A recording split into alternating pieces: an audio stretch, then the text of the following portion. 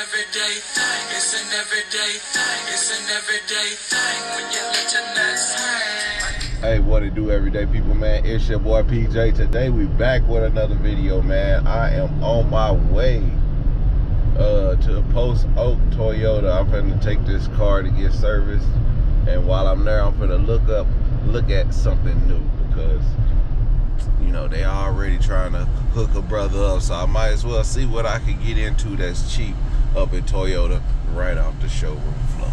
So anyway, I hope everybody has been enjoying the videos that I've been displaying, because I just be putting my real thoughts out there.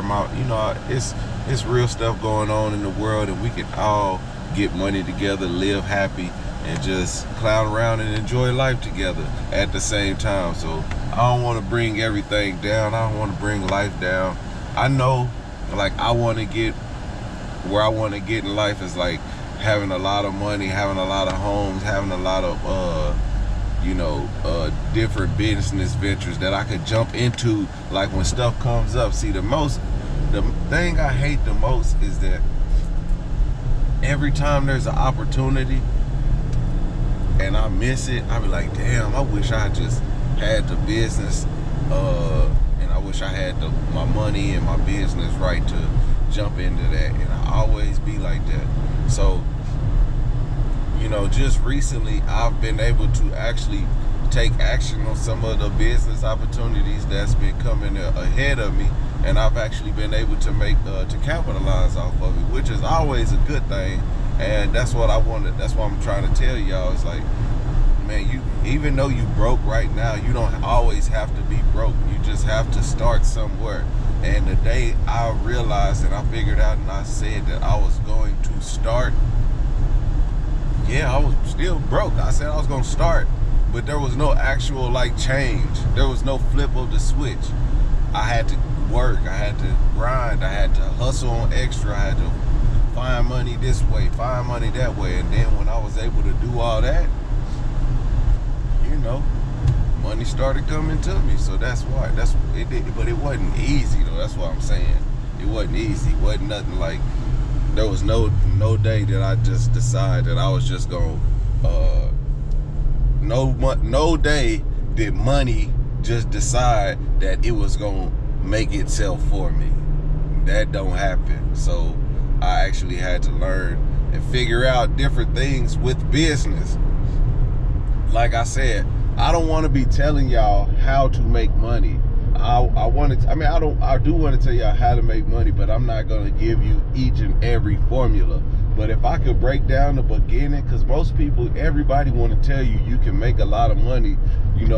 They say you can make $1,000 a day trading. You can make this much, but they don't tell you going to make, $10 a day for the first 6 months until you make a breakthrough.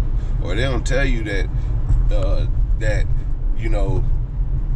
you're gonna get cussed out 1,000 times on these cold calls, and you still might not get a sale. They don't tell you all that. They don't tell you that, like, when you do make these cold calls, it's like you're gonna be talking to the same person for the next 6 months. They don't tell you this stuff. They just tell you that you're gonna be making this money that's gonna be coming out of nowhere, and no one knows where it's gonna come from. All you gotta do is listen to them. Put the work in, put the effort in. It's more than just that. So here we are, Post Oak Toyota. It's too cold to be walking around, so I'm definitely not gonna be anywhere but on the service room floor. On the showroom floor. That's just a damn fact. Let's see if they got some popcorn. Let's see if they got.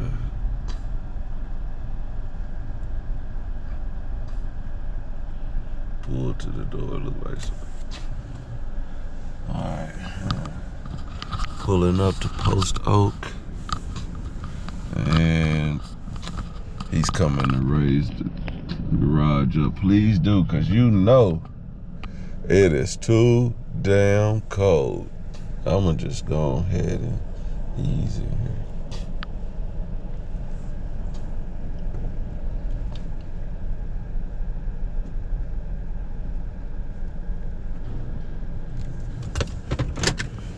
All right, everyday people, man, we are back, and we just got the car service here at Post Oak Toyota in Midwest City. I would not necessarily ever buy a Toyota, but if you wanted to, this is where you go. Let's see what they got in here. So they got a bunch of used cars over here. I see one that automatically caught my eyes, the Challenger, but it's just a regular basic Challenger, nothing special.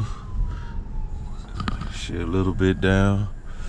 Is it $299 a month? So for $299 a month, probably.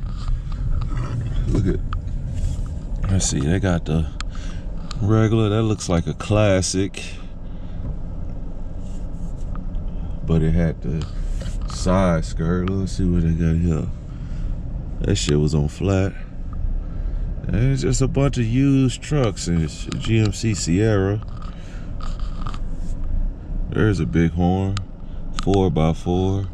It don't look like it got the Hemi, but oh yeah, it gotta have a Hemi because it got the duals on it. So, interesting, but needless to say, Toyota, they really don't have no good cars and shit. But, all right, so on to the rest of our day. Right now, I need to take some allergy medicine because my allergies is tripping. But I need to go on the other side of the highway because what we about to do is go down to Sonic. Take this off. Oh shit. Allergies, man. Good Lord. Let's go down to Sonic and let's see if we can. I'm gonna tell y'all, I'm a master mason. And I have a lodge here in Oklahoma City. Our lodge is in Oklahoma. And basically, we are about to do a raffle, a giveaway. And I want to go down here to Sonic and see what I need to do to get donated some gift cards for our nonprofit organization so we can have our raffle. And that is what I'm going to do. So, you know, when you join organizations and you're in, or you have, you know, your kids in sports, you do stuff like this. So it's good to know and experience things and put things together.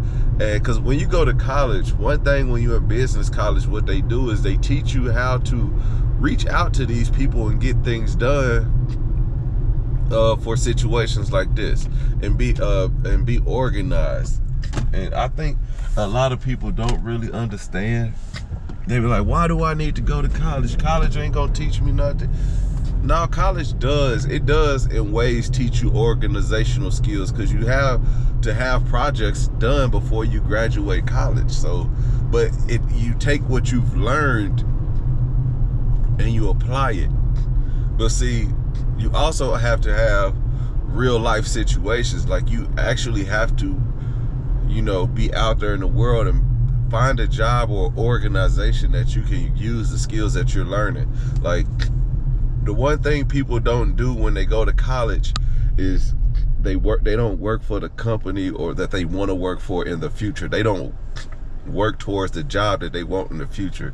So when a person goes to college, it's probably in some college town where they probably don't have the jobs necessary for you to do what you want to do, or they're so scarce, like because every person at the school is trying to work at these jobs. So you have to settle for a job at a fast food restaurant, a job at a clothing store. And so through college, you're building this mass amount of debt, and you're working a poor job, and probably two jobs, and probably a job bartending just to make extra money, and you're not applying it to whatever you're going to college for. And that's why you think why people be like, man, college was nothing. You know, I mean, ain't they right? So, all right, everyday people, I'm gonna holler at y'all when I get down to Sonic, okay? We're gonna go in there, okay? All right, peace.